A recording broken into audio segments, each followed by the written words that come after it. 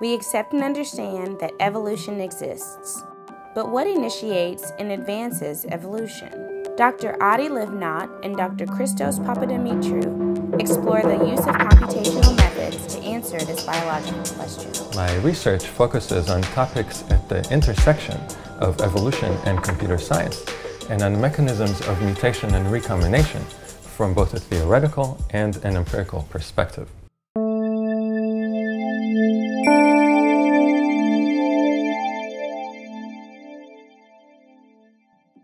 To understand Darwin, we must understand that he made two separate points, not one.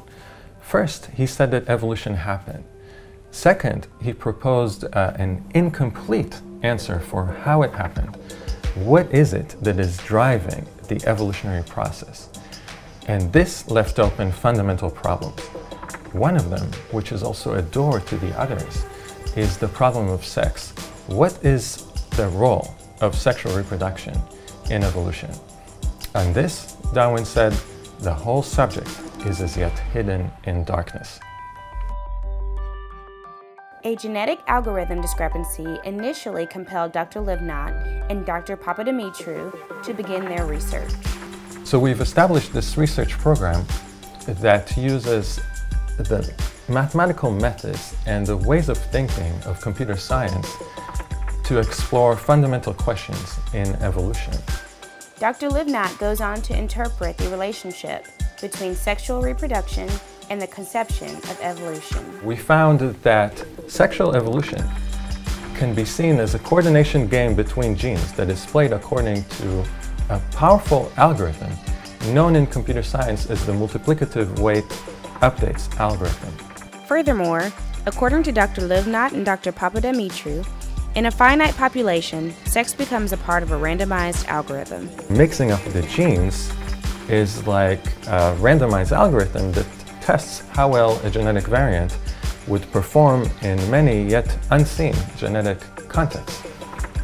Dr. Livnat and Dr. Papadimitriou's work on the role of sex inspired Hinton and colleagues in the development of the dropout technique of deep learning.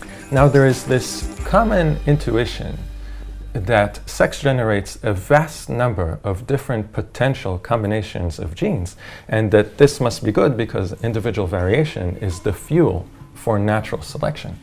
But what is the point of presenting so many different combinations to the test of selection when just as sex puts them together, it also breaks them down? They're not heritable.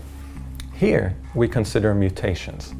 According to Dr. Livnat, Darwin left us with the question of what causes heritable change. Dr. Livnat and Dr. Papadimitriou theorized that mutations result from complex biological processes that are themselves evolving. If genes interact in affecting mutation, it means that there is a flow of information from these genes into the mutation.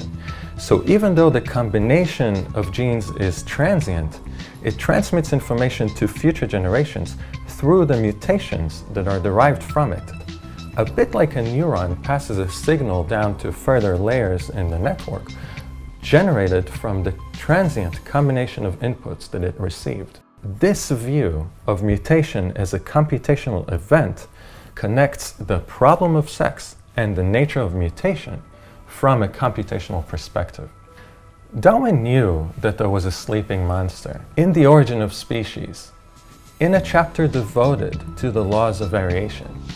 In the first paragraph of this chapter, he wrote, "I have hitherto spoken as if the variations were due to chance.